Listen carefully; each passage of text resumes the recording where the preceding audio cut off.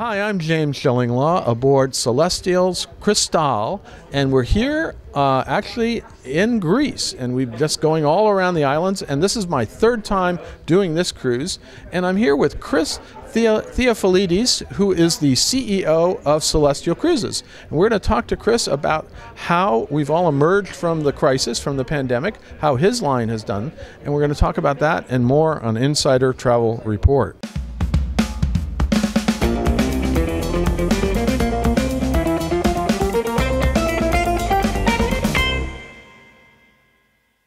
Now, Chris, first of all, great to see you again. We saw each other back in Miami when was that? Sea Trade. That was a long time. A long time ago, wasn't it? Wasn't it, James? It's a long time ago in a land far, far away. Right? Yeah. It's unbelievable how time has flied over the last couple of years. Well, let's talk about how Celestyal really has emerged. How long have you been back cruising now?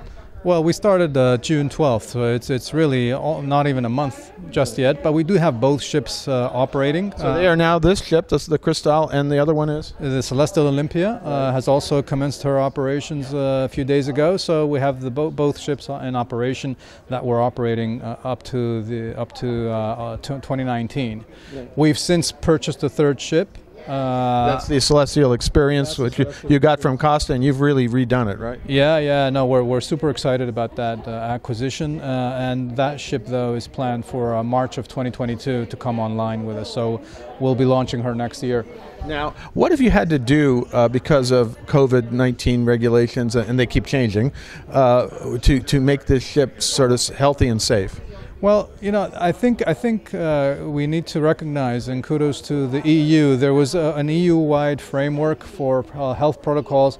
We have been very active as a company through CLIA and through EU Healthy Gateways that are responsible for the protocols in cruising across Europe to develop these protocols. So we were quite active in developing all the new protocols. It's, to be fair, it's I think, more straightforward to implement them on smaller or medium-sized ships, as we are, than on larger ships.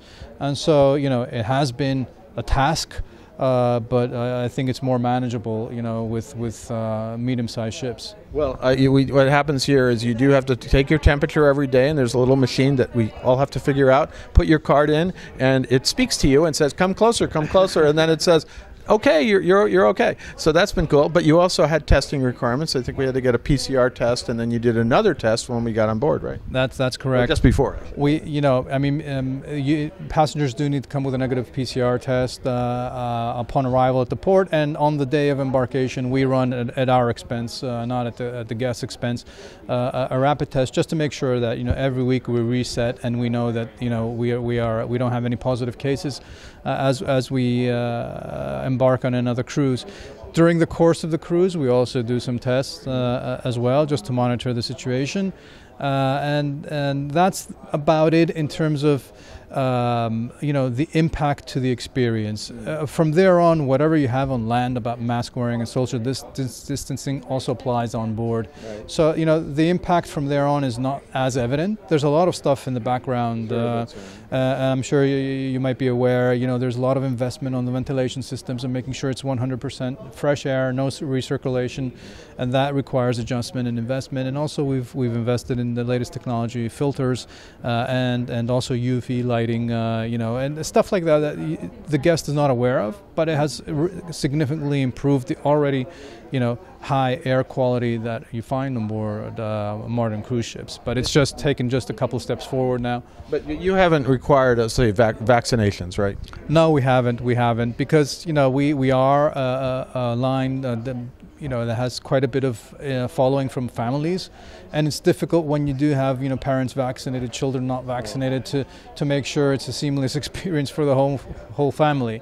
And because of the negative PCR testing and the ongoing testing throughout the voyage, we have a pretty fair picture of what's going on. The fact of the matter is, in large part, our guests are vaccinated. It's just a large part your crew is too. About somebody told me 95% of the crew is vaccinated as well. Actually, now as we speak, the whole crew is vaccinated. What we have is quarantine before they join. We vaccinate, they quarantine, etc., etc. But a lot of people, because this reflects really what's going out in the marketplace, like North America and Europe, which is the primary source of our guests, the vaccination rollout programs are doing quite well. And you see that reflected on board, that the vast majority are already vaccinated in any event. So it's really just another layer of comfort and safety. Well, I really want to stop talking about COVID and pandemic right now because there's much more interesting stuff to talk about. The itineraries you're featuring this year, talk a little bit about the itineraries that you're featuring on both of your ships this year. Listen, I mean, as always, we try and have those marquee destinations, of course, that everybody has been dreaming about visiting. But we sprinkle in those hidden gems, and this is what Celestyal is about. That we went to Rhodes the first time. You went to Rhodes for the first time. Well, that's great. But places like Patmos and places like Milos, that larger ships can't get into. You typically find ships of the luxury end of the market in these destinations because they're so exclusive and so secluded as destinations, and the experience is so authentic and it's true Greece, and you get a real immersion and enjoyment of the gastronomy and all those restaurants on the beach and tavernas. We had a few of those. We were talking about it earlier, and some incredible experiences, even in places that people are more familiar with, like Santorini, and we're heading to Mykonos actually in a few hours. So you can come with us. I think you have to get up. I have to jump off, so you enjoy Mykonos on your own. But as you rightly point out, even in the marquee destinations, we do. Because we cater to a smaller group of guests at any given moment in time, because our ships are smaller, we can have those more personalized and more authentic experiences. So you were mentioning earlier about a nice excursion to a music it was a symposium, which is an amazing experience, and I'd been with you on two other cruises and never, well, they're fairly new, but and I think you took your kids, right? I took my kids, and they're still raving about it, and it's been 2 years already. I mean, it's these type of things that you want to leave lasting memories. We have the capability, being a local company and knowing all of what's available out there, to ensure that we curate these sort of experiences and people leave with the best of memories from Greece and their trip with Celestyal, something that they won't find on larger ships. And that's it. And so you have, and I think you have a 3 continents cruise you're running too, right? That's doing fantastically well. It's not running currently. It's slated for the fall. Okay. The booking-wise, it's looking demand is fantastic on that. And I'm not surprised. I mean, it's when you look at the itinerary. I mean, visiting the pyramids, visiting the Holy Lands, visiting Cyprus, visiting the highlights of Greece during the same period. You see Europe, Asia, and Africa in 1 week. It's just the diversity of culture. Is just phenomenal, and I'm not surprised that there's so much demand for it. Yeah, well, and then you've got the new ship coming out in March 22, the revamped experience, Celestyal experience, and that I'm sure that's going to be doing some interesting stuff. Well, that's true. It's going to be on our 7-day product exclusively, and we have so much demand for certain itineraries that the experience will be taking over those itineraries. Amongst them is the 3 continents that we just mentioned. And she's also going to be exploring some interesting itineraries that we'll be announcing shortly as well. Well, we're looking forward to it because you're very creative with your itineraries. And look, I mean, years ago I went to Cuba with you. You're not doing that one anymore, but I will tell you, it was the best Cuba cruise. I can't imagine a better Cuba cruise. I would agree with you. I did. I had the opportunity to do the 7-day Cuba cruise, and it was fantastic. But we'll try to replicate that in this part of the world as well for people coming from far away, like North America. Being the local player here, I think gives us an edge in making sure people get off. I've already noticed that a few times. Like, we'll fix it. We'll get in there wherever I want to go, right? Yeah. No, I mean, we have a good rapport with the local authorities and also the local communities, and we actually help each other out. In difficult times as well. We support the local communities, and it's there's an affinity. We're the local company, and people appreciate seeing our ships pull up in the harbor. Now, one of the things that's coming back too, hopefully this fall, is you do when major tour operators like a Trafalgar or Globus or Gate 1 and those, they advertise a 10-day Greece program. You're part of that very often, so that's coming back soon? Yes, it is. We were in contact with our trade partners. Everyone across travel had a rough 16 months.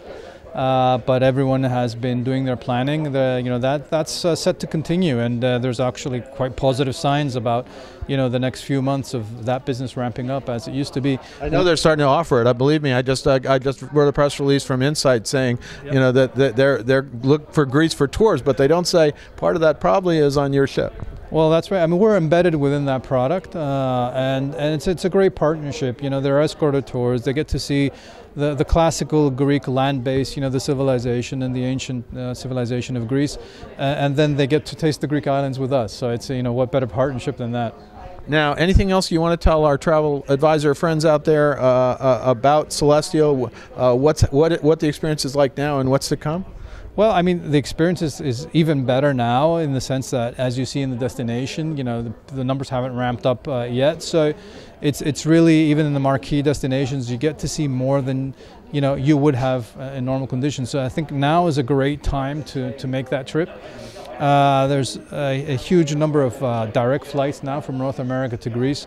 And Celestyal has taken advantage really of the last few months of the downtime to have these exciting plans for the future. We've invested quite a bit in our technology, and travel partners will find us much easier to work with going forward. We're rolling out our new reservation system in a month or so with Seaware. We announced that recently, and that's quite a project. So we took advantage of the downtime to accelerate that project. In addition to purchasing the Celestyal experience, making sure we bring her on brand and to what Celestyal is all about. So we've taken advantage of the downtime, and now I think travel partners are set to recoup their downtime and work with us on the future. Sprite. Well, Chris, I want to thank you for taking the time on board. I know you have to get off. I wish you could come with us. If I give you to pull it away, I think you got to race for the. Well, we're actually docked here. Thank you so much. It was great to see you again, and thank you once again, because this is sort of a secret product in many ways. It's getting less secret, but I've always thought it's a marvelous product. The onboard product is great, and plus you are going to some of the most incredible islands and destinations on Earth. Thank you very much, James. And we feel the same sentiment, and we're doing our best to be more and more known out in North America, because we truly believe this product is ideally suited for the North American guest that wants to get to know the real authentic Greece. And that's what I've been doing the last few days, and I'm going to, luckily enough, have a few more days to do it. Well, Chris, hopefully you'll see you in America soon, and or maybe another Greek island. I plan to be in America in a couple of months, so yeah, I'll see you there in Miami. Sea trade, of course. We're back to that, right? Yep. And we're looking forward to it actually after a couple of years, right? Absolutely. Well, listen, we'll be going to Miami together. We'll be going to Greek islands. This has been a fantastic cruise. Get your clients on board, because you can go cruise in Greece now. You don't have to wait. There's air coming in, and Celestyal is a great product to do exactly just that. I'm James Shillinglaw, and this is Insider Travel Report.